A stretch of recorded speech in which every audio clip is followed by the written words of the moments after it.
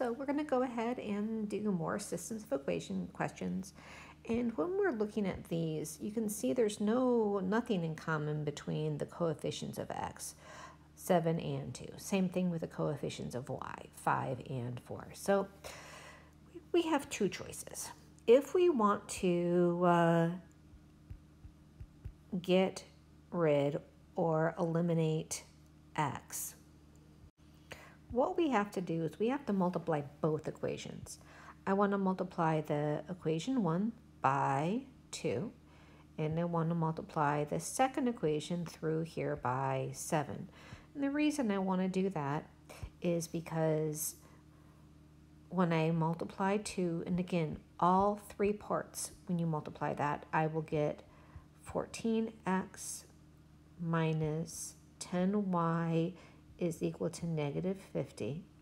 And then when I distribute that 7 to every part of the second equation, I am left with negative 14x plus 28y is equal to 14.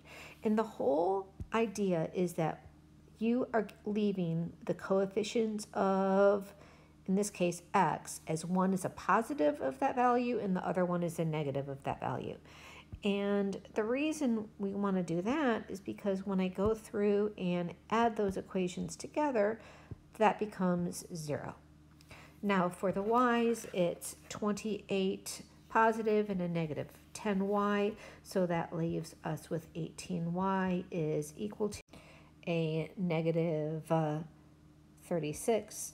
I divide both sides by 18, and I'm left with y is equal to a negative 2. Now, you can plug that back in to solve it for x, but I want to try to showcase elimination today. So let's say I want to do this again, but this time I want to eliminate, let's say this time I want to eliminate y. If I want to eliminate y, I'm going to multiply this first equation through by 4. And I'm going to multiply the second equation through by 5.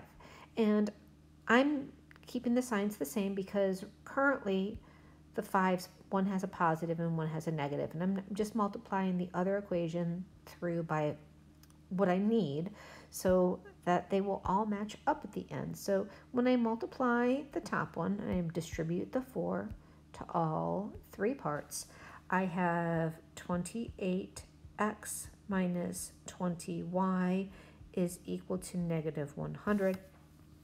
And then in the bottom, when I multiply the 5 to all three parts, I will have negative 10x plus 20y is equal to 10.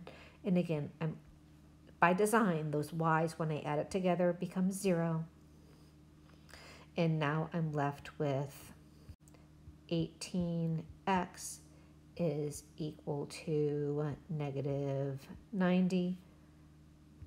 And when I divide both sides by 18, I'm left with x is equal to a negative 5. So my ordered pair solution for that, always x then y, is going to be negative 5 comma negative 2. Now the beautiful thing with these is I can go through and check them. Again, let's write that equation down that I had in the very beginning one more time. It was positive 7x minus 5y is equal to a negative 25. And if I want to take that 5, plug it in for x, and the negative 2, and plug it in for y. So I will see 7 times negative 5 minus 5 times negative 2. It should, when I do this, negative 35 plus 10, yep, it equals negative 25. So I know I have done that equation correctly.